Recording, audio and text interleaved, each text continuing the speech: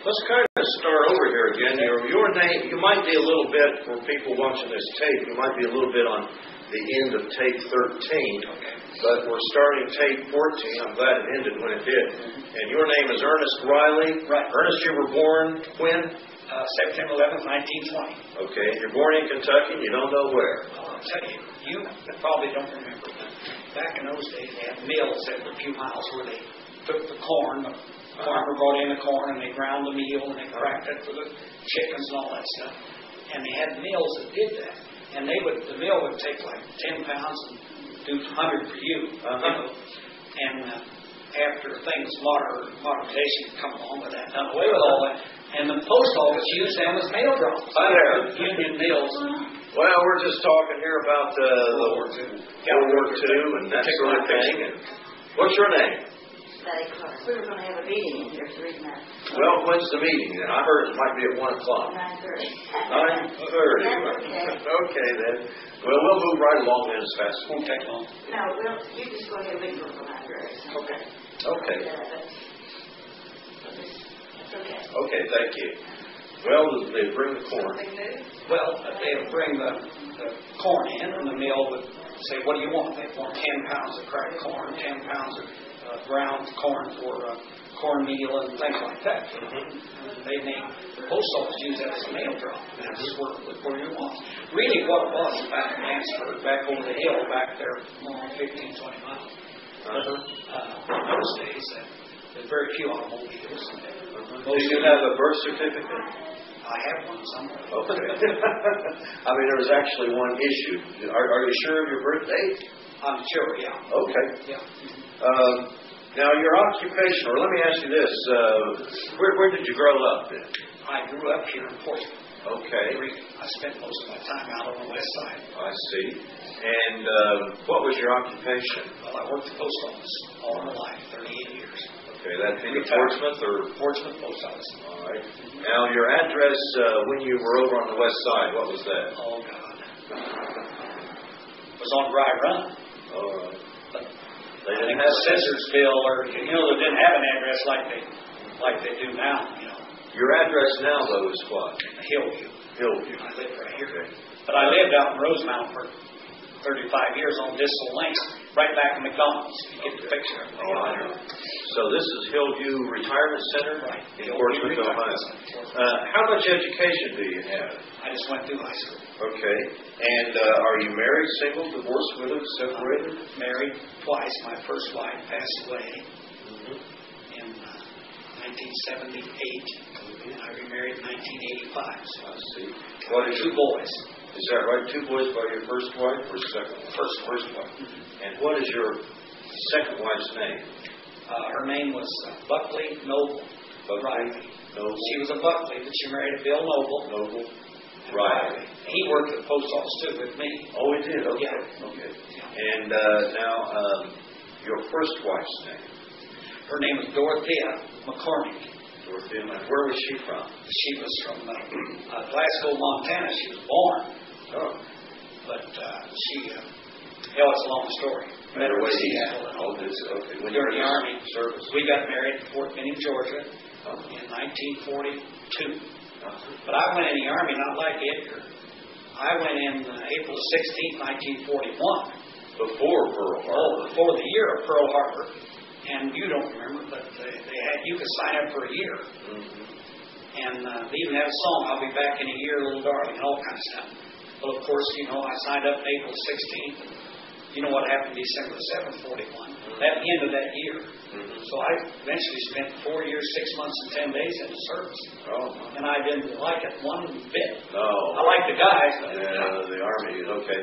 Let me ask you this now. I try to create a genealogical line for people watching this, say, 100 years from now. They might be tracing their roots. Yeah.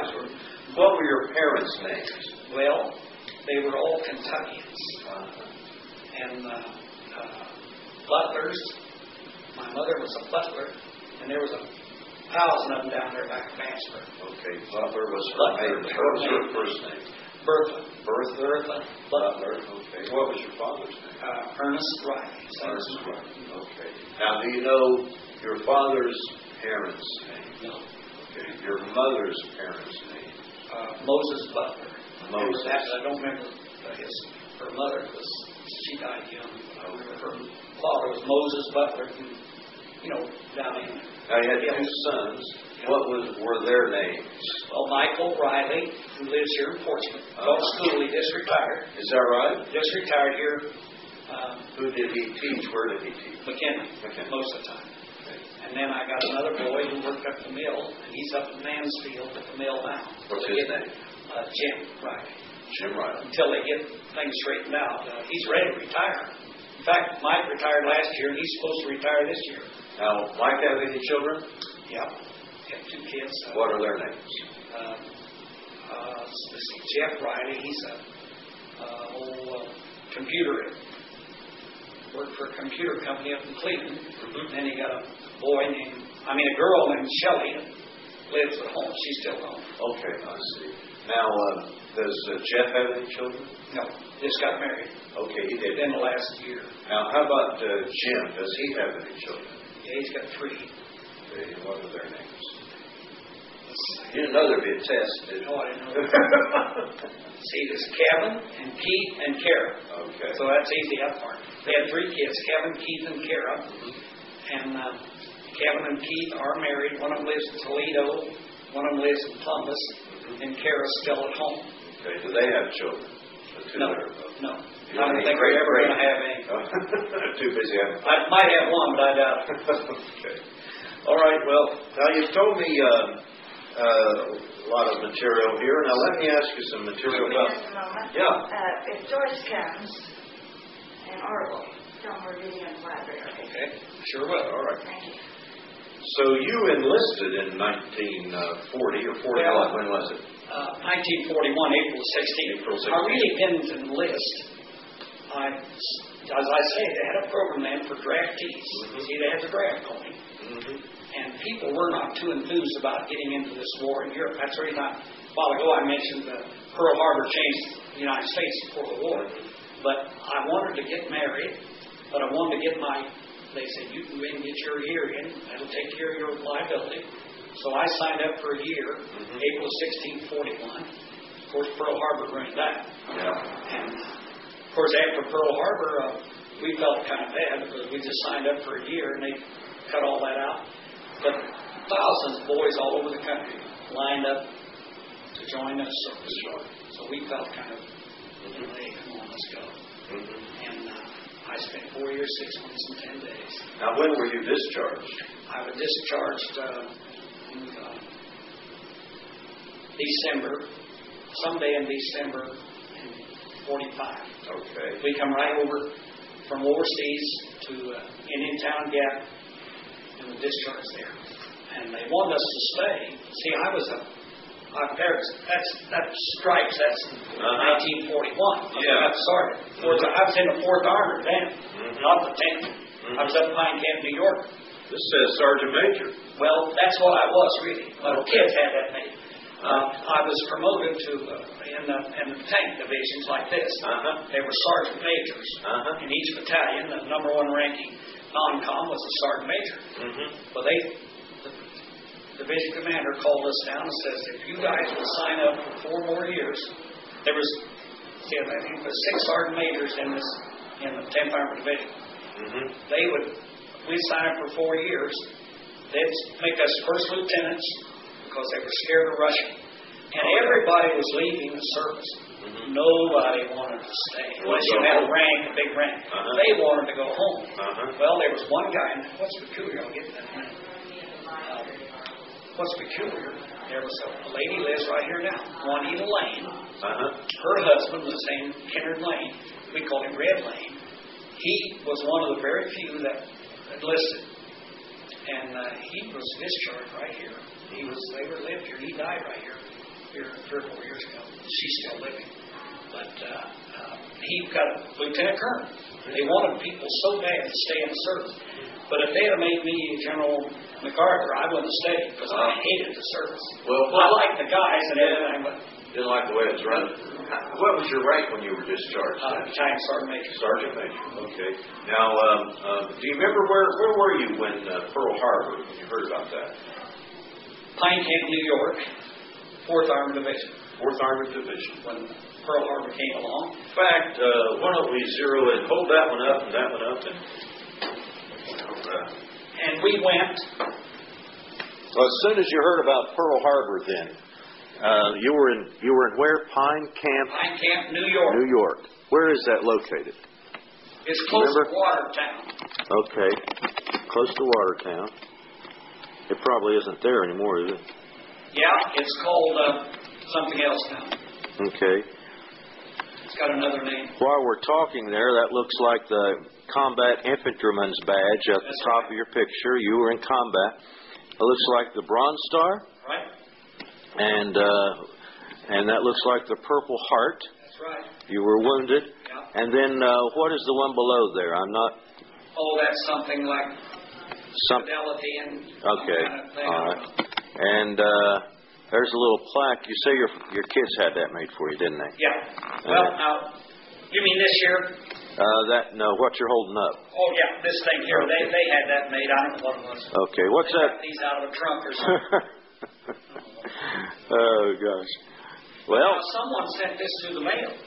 Hold that up. Hold that they sent through the mail. What's all that business? This is the World War II 50th anniversary collection of Eisenhower dollar and Roosevelt dimes. The Battle of the Bulge. Battle of the Bulge. Oh, Somebody okay. sent it through the mail to me because I received that.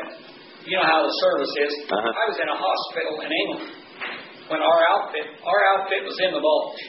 Is that the 10th Armored? 10th Armored. They were at Bastogne too. Oh, absolutely. Yeah. That's what this is.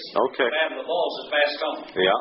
And okay. I got the medal. I don't know where, but just because it's my outfit. See what I mean? Uh-huh. All right. My outfit. All right. And but I was really in England in the hospital. I was the 101st General in the hospital. I came back and rejoined my outfit and went, for the rest of the war. Okay. Too much when I got back. Hi there. I wanted to let you know, I have a couple more people that are going to be coming. Well, maybe we can do that. Great. One of them is Emily Littleton. Who? Emily Littleton. Okay. And okay. So he'll be coming up. And the other one I'm trying to get right now is Susan Marsh. Okay. Oh, yes, she's a character. She's trying to coordinate her schedule because she had a delivery person coming at a certain time.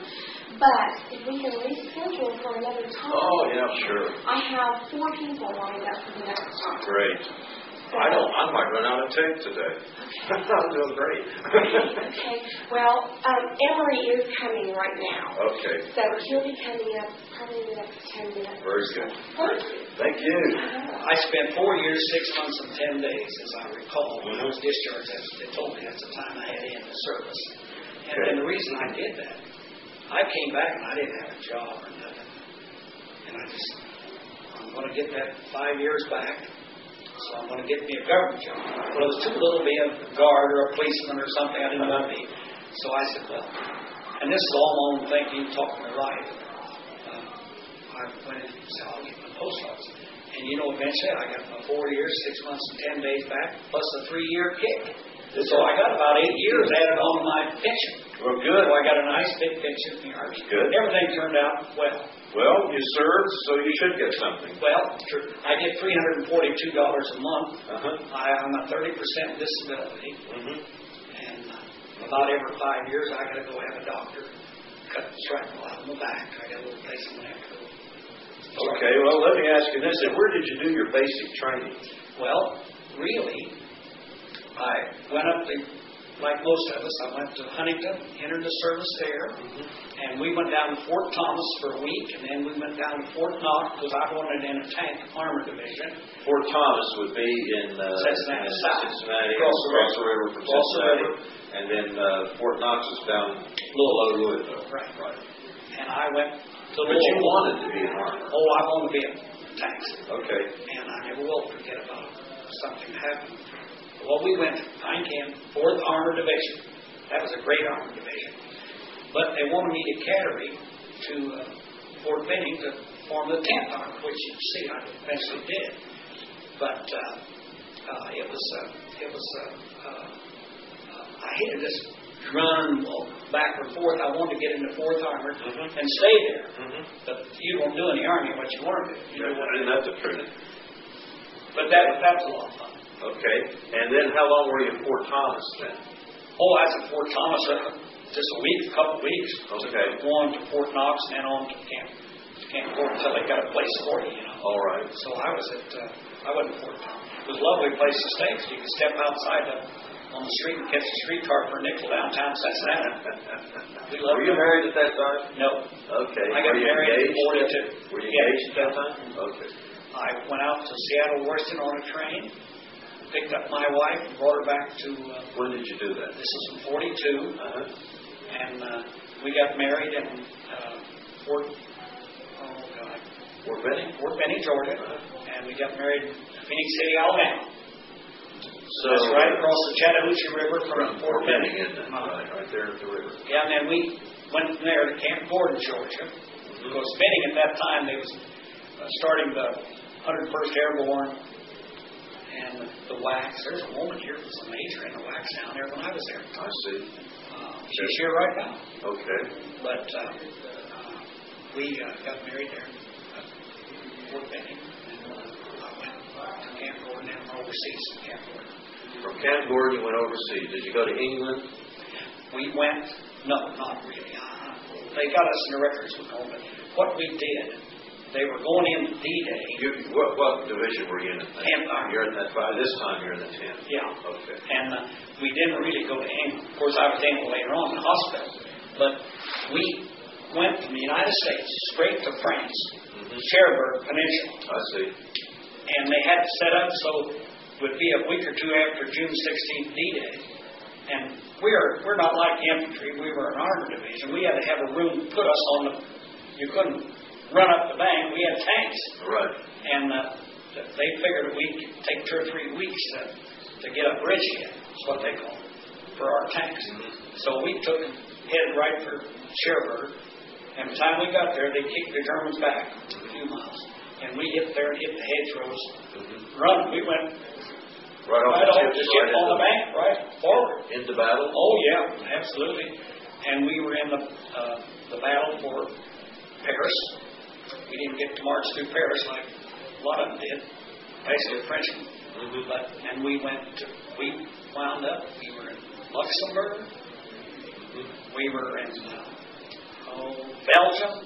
You can read them saying Luxembourg, Belgium, and Thionville, France, because this is the northern part of the world over there. But Eisenhower was always getting after Pat for something, but he didn't want something done. He called on Pat. We went from Luxembourg, Dulon, Luxembourg, and we headed south. We went through the 7th Army was south of us. We were 3rd Army in the middle. 1st Army was north of us.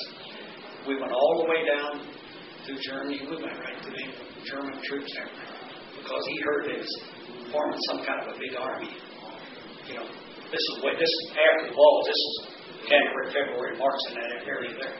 Of 45 before the war ended. And we went all the way down. We wound up in Austria.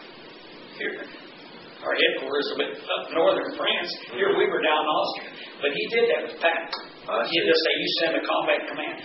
We didn't fight as a 10th Armored Division. It was 10th Armored Division. But we didn't fight as 10th Armored Division. They had what they called a combat commands. And not just like us, they'd say, you're going to be Sergeant Major. You're going to have this and that.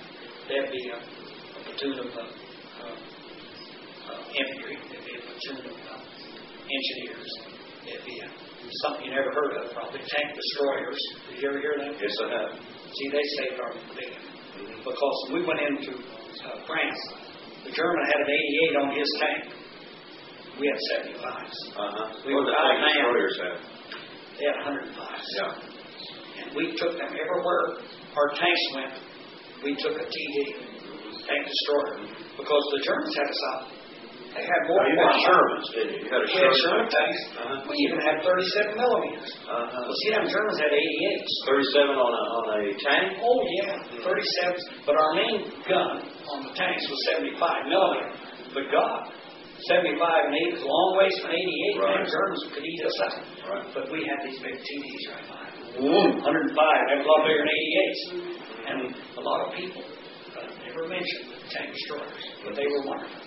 Now, as soon as you hit the beach there, you landed in Sherwood. Did you go through the town and then into the hedgerows? Right into it. Now, this would be your first taste of the action. Oh, yeah. Was everybody scared? What was that like? Well, some were, some weren't. Just amazing. I don't know. I think the main feeling in our outfit that they wanted to get in there and whip the Germans. Mm-hmm. Morale was pretty high. Just like when Pearl Harbor come along. All everybody wanted to do is get their time in the Army and get out. Uh-huh. But then they wanted to beat the hell out of the Japanese. See, everybody wanted. You ever been to war? No, I haven't. Well, you'd have to see that. Arizona sitting on, still there right today, sitting on the bottom of the ocean. There in Pearl Harbor. 1,100 and some guys dead. Still there. They got their names on a big plaque. Yeah. Either a father and son. I've been there. Either a father and son is on that list. And you can go right there today, and they'll show you a movie of the bombing of Pearl Harbor. Now they got the Japanese films all together, so it's really something to see. They take you a movie, and then they take you out to Arizona. It's still sitting on, you look down, see it, and they got a place there you can stand, and they have a ceremony honoring all the dead. It's really quite a... By the way, how is that armored division broken down? I mean, you've got a division, you've got a brigade or regiment, or... Well, no. That would be an infantry. Now, when we first started out in 41, 42, we had a regiment. We had regimental headquarters, and we had 3 battalions and a supply company. Mm-hmm. But later on, they realized that, come back to this combat command thing. Let me see. Hello there. You want to sit down there? We can get together here in a little bit. Be through a man. That's the guy. But anyway, what were we talking about? We were talking about the tank division. Well, yeah. Regimental. When they first started out, we had regiments. And then they took and done away with the regiments, made what we call separate battalions. Mm-hmm. In other words, a battalion was, is that in road? That's not right. In other words, a battalion was complete. You had a headquarters service company, service company, and ABC. And then the second would be DEF, and the third would be GH and M. Okay. Alphabetical. But they did away with the regimental headquarters. They did away with the regimental officers. And everything was battalions. For the simple reason that I told you a while ago, they didn't fight as a division. They fought as combat commands. They'll take maybe an infantry battalion from the 30th Infantry, and an engineer battalion from somewhere else. And you were all in a unit, and you went forward with whatever they needed, they had. Now, what was your job? Were you a driver, a gunner, or I had my own vehicle, Jeep, and I traveled right with the battalion commander. Every time the battalion commander wanted something done, he told me. And I looked at the executive officer, whatever. I went and done whatever he told me to do. And what's funny, our battalion commander, I remember the day he was wounded, and he just died here a month ago. Stanley Wiener was his name. He just died a month ago. So you busted your way through the hedgerows. Were you in the St. Lo battle or St. Lo? Or? I remember the St. Lo battle. We weren't in it. We were off to the right a little bit. But we went, we really busted out. The Germans were all they were doing. We seen the Germans, they were running, flying. They weren't stop and fight. And once in a while, they would set up a trap. Like I got wounded. One of the most dangerous things over there was a mortar. You've heard of mortars. That mortar shell was a horrible thing. And just like artillery, only they could be 200 or 300 yards away and hit you with a mortar shell over the hill. They could have somebody laying up there on the ground. You missed it. You went 100 yards over. In fact, to give you an example, my brother was in the 3rd Army. He was in the 95th Infantry Division. And I went up there once, and we were crossing France to visit him. He's supposed to be in reserve, and I got there, and he wasn't in reserve. He's up on the front. I crawled up the street and went up a church steeple. And I said, "Hey, buddy, what are you doing up here?" Is that your brother? My brother was standing in a church steeple with a hole in the wall, directing now. He was a mortar fire on the Germans across the Moselle River in Belle, France. That was Moselle River. And I said, hey, buddy. Hi there. Good morning. Hi. How are you doing? Okay. Good. Did you want to get involved here? Don't believe. The only way I can if you get me out by 10:30. I can't make a guarantee. I don't know. Okay.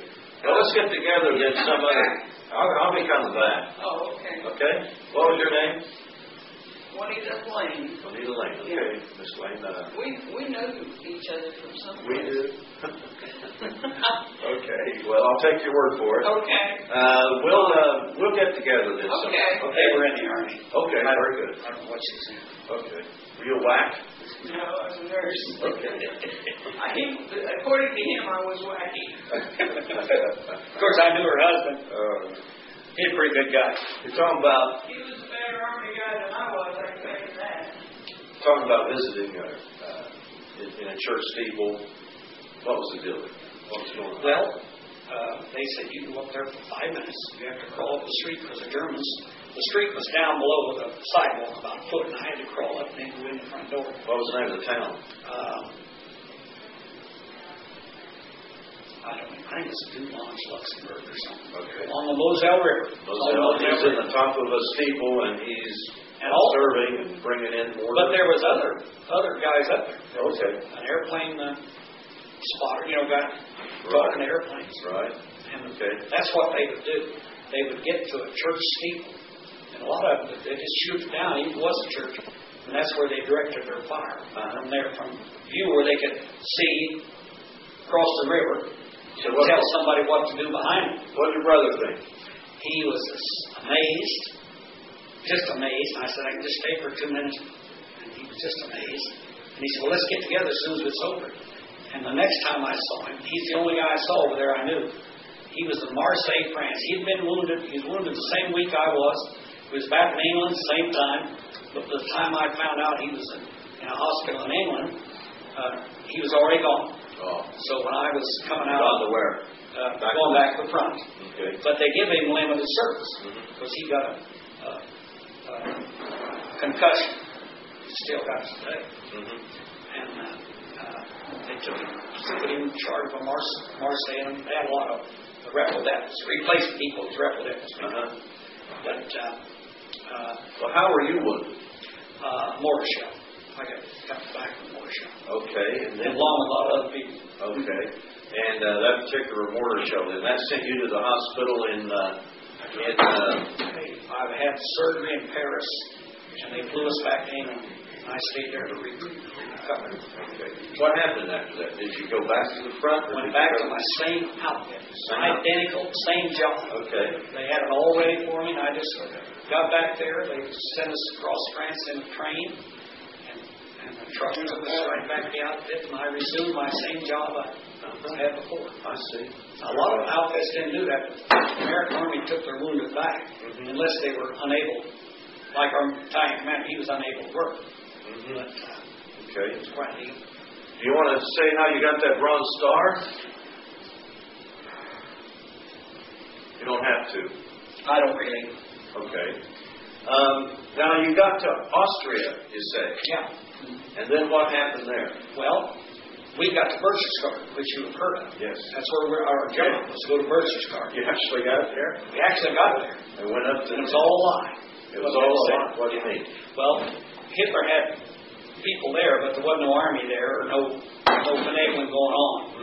We heard once that the high-ranking men, including Hitler, were going into Berchtesgaden and then flying into South America to avoid getting the war. We know he died Berlin. But we went right down there, stayed right there, and when the war ended, we went right down. Look, you're in the Alps. And we went into Garmisch-Partenkirchen. And we stayed in Oberammergau and Garmisch-Partenkirchen until we came home. And we came down to Marseille. Well, the Berchtesgaden, was it the 101st there also? Did you have some contact with them? We was with the 101st several times. So the 101st was in Bastogne. They were in Bastogne. Okay. And it was Oh, there was all your elite troops were sent to Birch's Garden because they had some kind of a rumor. And what they wanted to do was stop the migration of high-ranking German officers to South America. They didn't stop. Quite a few of them got out a journey and from Birch's Garden in there, but we stopped. It stopped when we got there. I understand they had a full wine cellar there at Birch's Garden. Oh, Lord. Well, you want to remember. The Germans drank well. They drank wine and beer. Okay. And I remember, never will forget, we got there and the war ended, and a battalion commander sent 6 trucks, put me in charge of them. We went all the way down in Italy to get 6 truckloads of beer to bring back. And that wasn't for the troops. That was mostly for the civilians. Oh, really? The civilians needed that. Well, we had to feed them. How did you get along with the civilians after you were defeated their army and their nation? We got along with them very well. At least I don't remember having any really problems. We had, now where we were, we had a lot of other people besides Germans. We had a Polish prison camp there. And we were close to Dachau. A lot of people. Did you go into Dachau? Yeah, I was there. That's German. Did you take any photographs of that? No, they wouldn't let us. Okay. But did they march the people through the civilians? Oh, yeah. And march them through, let them see that stuff? Well, Steve, we had what they call defraternization. Defraternization. And we made all the Germans in our area. In fact, I helped do it. They had to go to see these prison camps. They saw movies of the cruelty the Germans, even in Bastogne, they lined up 80 American soldiers. Malmedy, wasn't it? Murdered them. And I remember we had a trial right there in Garmisch of the 2 British officers, German officers. And that gave the command to kill the American soldiers. We took them right outside and lined them up and shot them dead. Was that in Bastogne or Birch's Garden? Well, we were down in Birch's Garden, but they had actually committed the crime in Bastogne here. These 2 German officers. Okay. Oh, yeah. Well, now, what were the German people's reaction when they saw this? They pretend like they didn't know anything about it and all that? They didn't believe see, they don't think this Jewish thing is a big deal as we do. Most of them, because they've been taught that they were their main theme, and reading about line camps and other things, Hitler really had them thinking they were the superior race. They were it. The German people were, a little better than the Jewish and the Austrian, everybody else. They really did believe that, I believe. But I think they took a lot of it with a grain of salt, and after all, they were whipped bad. Yeah. Did you get along with the French civilians? I did not care for the English or the French. Isn't that weird? It is. The reason I asked it, I've heard some other people say we got along with the Germans. Better. I did not like the French. Was the first ones the war is over, told us to get out of there. We should have told them to go jump in the lake. We got out. We don't have no troops in France today. And I didn't care for the English people. When Eisenhower was made Supreme Commander, they said he'd be a corporal in our army.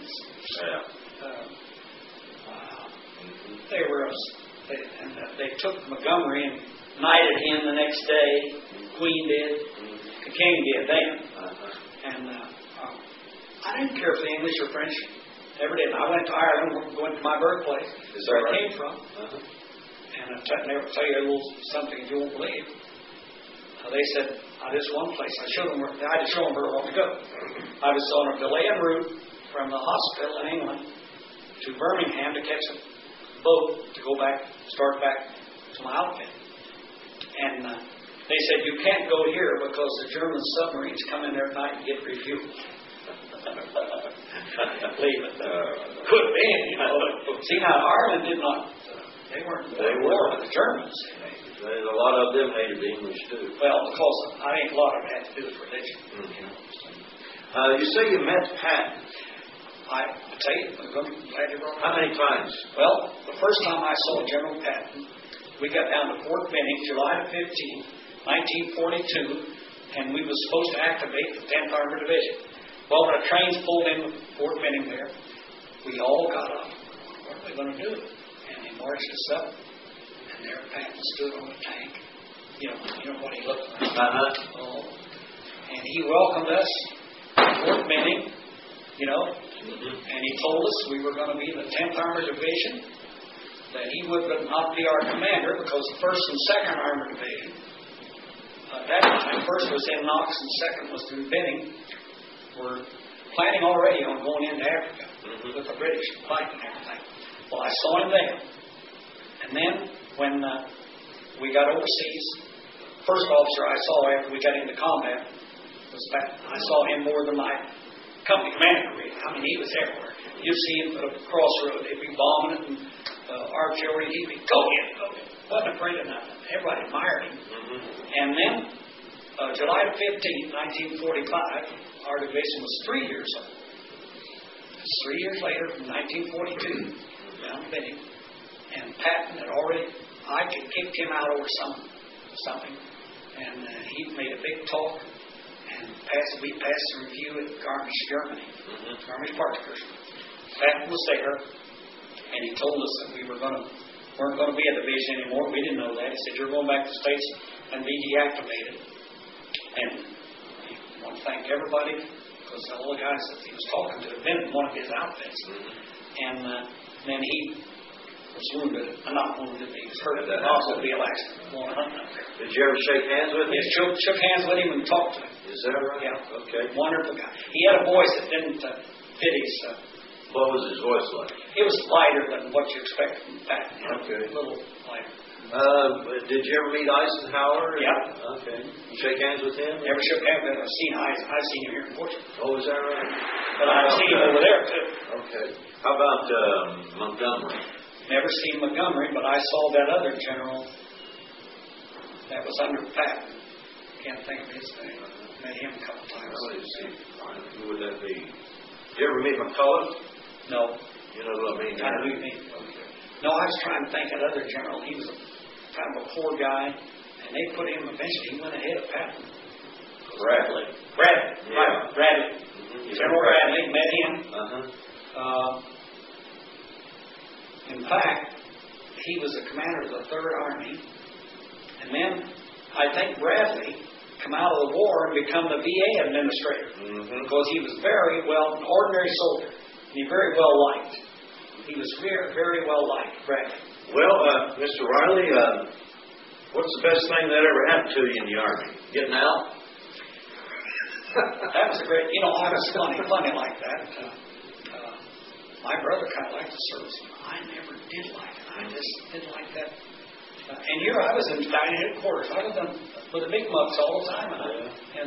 But I just so glad. When I come back, my wife said, well, the only thing is, you think we can get by? I said, well, we'll do something to get by. But anyway, I could have stayed in and got a first lieutenant's commission. But darn it, I just hate to live on an Army post. Right. Now we got a grandson in the Navy. He's an officer in the Navy. Is that right? And he's over in Sicily, and his folks are out in California. They like it better out there. Did you keep in touch with any of your friends after you have reunions? It's funny. We have a reunion every year. It's funny you said that because, see, it was Saturday. A phone rang. Joe Moore, who lives in Jacksonville, Florida, an old Army buddy of mine, lives there, serves together. He called up, he's making his reservation. We're having our division. We have Labor Day every year. We have our division as a reunion, and they're having it in Knoxville, Tennessee. And we're working together. Me and him are probably going to be there. Okay. And we're trying to. We always call up some guy, but now Joe was in my outfit during the war. But the main thing he does is call up and say, Ernie so-and-so died. Because he's one of the officers he's one of the officers in our retirement thing. And it's sad. We got more women coming to the World War II convention than that. Well, you take most of us guys are 80 years old. Yeah. Just like me. Look at them. What's hair? 95? Yeah. It's up there. Is there anything else you'd like to say? Anything you'd like to add? Well, we got you here. Well, we've covered everything. I just think we're very fortunate to have had Marshall Eisenhower. These are my favorite heroes. I think Marshall was a tremendous officer for picking Eisenhower. And I thought Eisenhower was a tremendous person. And I thought Patton, times he said things he shouldn't say. I agree with that. I wouldn't have said them. I'd fight against both.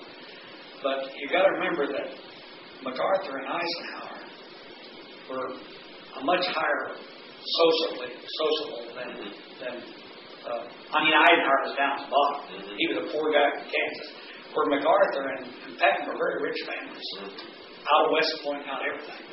And they were kind of upset because Eisenhower got all the glory. But you had to admire Marshall.